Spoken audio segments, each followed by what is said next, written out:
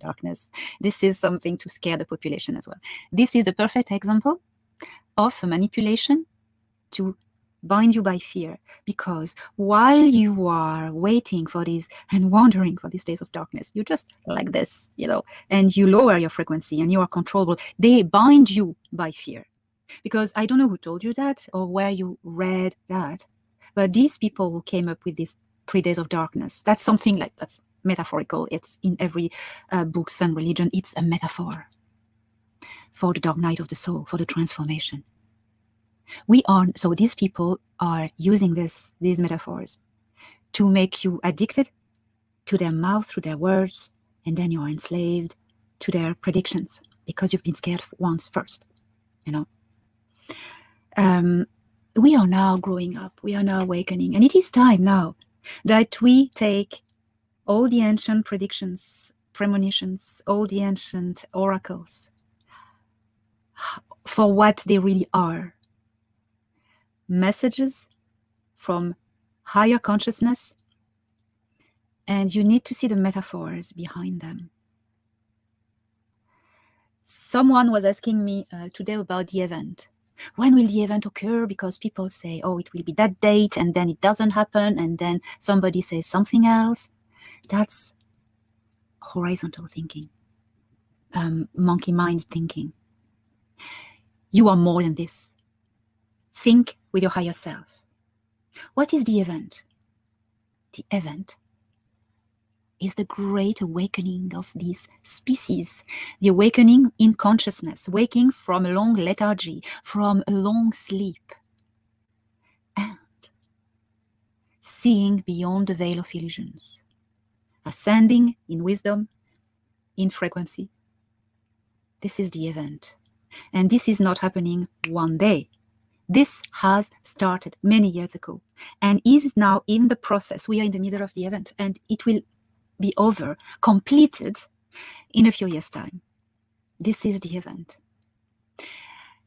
We have been on Earth warned a few times by different races of extraterrestrials from the Federation and the Council of Five that something would occur during a short window of time. The 2 dates were 2017, 2022. We are in the middle of it. Well, a bit next to the achievement, the completion. That is the event, the Great Awakening. So that is occurring now. Thank you for your question. It was actually good time. The sun has cycles. So if this is meant to scare you, ignore it. You know what I mean? If that meant to scare you, ignore it. Times to times, there are high waves of energy coming from the sun, broadcasted by the central sun of the galaxy, which is a portal towards the central sun of this dimensional plane, which is a portal to source, which is at the base of all universes. So this is pulses of higher energy that are broadcasted, and we can feel it sometimes. It's pulses. So that can also explain sometimes that the Schumann resonance goes like, wow! But there are other reasons for that. Our good allies are working on the Earth grid on the Schumann resonance, raise the frequency. We do it as well every time we raise our frequency. It's like the butterfly effect, even if it is at our own level.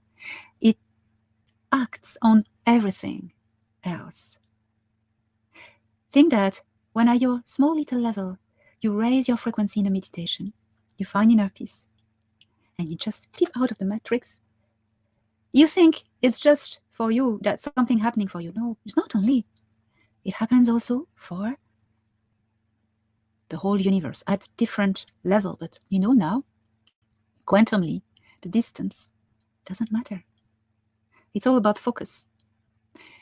When you send energy or light to the other side of the galaxy, if you do it by quantum resonance, setting up a target and merging with it, what arrives, is at the same intensity as what you send, because it's like resonance, you know.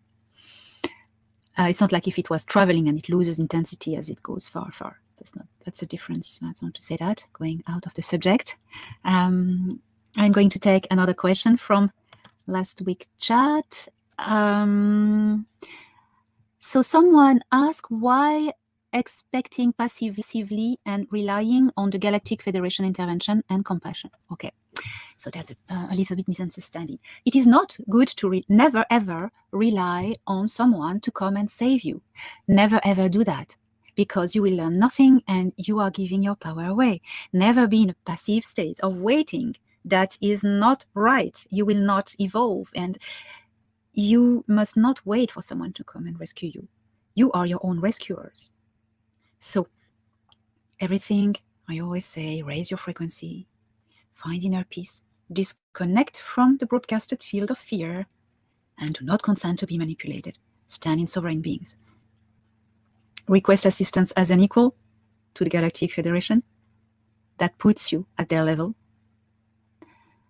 But they are not waiting for you to do that. They do their job anyway. That's a very long time that they are assisting us already, from a very long time.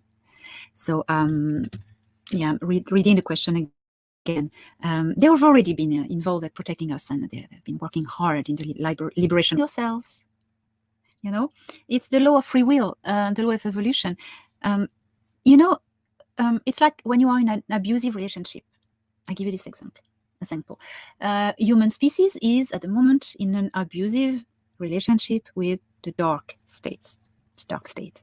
Okay, I don't know how to call that. When your allies and friends and family are desperately sad for you that you are in this relationship, what can they do to help you? If they take you by force, you'll go back into it.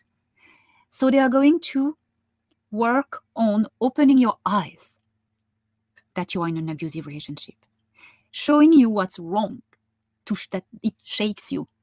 So your family is going to work hard at revealing what is bad, what is wrong in this relationship, especially in your abuser. They are going to allow him to become more abusive until you really see it and you realize that, wait a minute, that's wrong. And you wake up and you walk away and you're a different person. You've regained your sovereignty, you've regained your strength, and you've awakened, and you will never ever go back into it. And that's a true liberation. Now, the galactic family, it's a federation. The abuser, it's a deep state.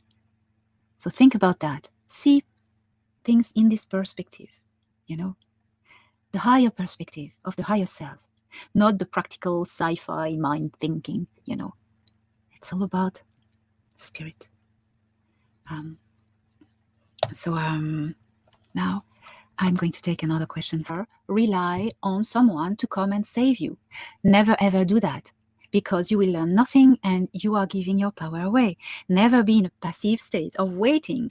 That is not right. You will not evolve, and you must not wait for someone to come and rescue you. You are your own rescuers. So everything I always say, raise your frequency, find inner peace, disconnect. So yeah, reading the question again. They have already been involved at protecting us, and there have been since. We are not here to save you, but here to help you saving yourselves. You know, it's the law of free will, the law of evolution.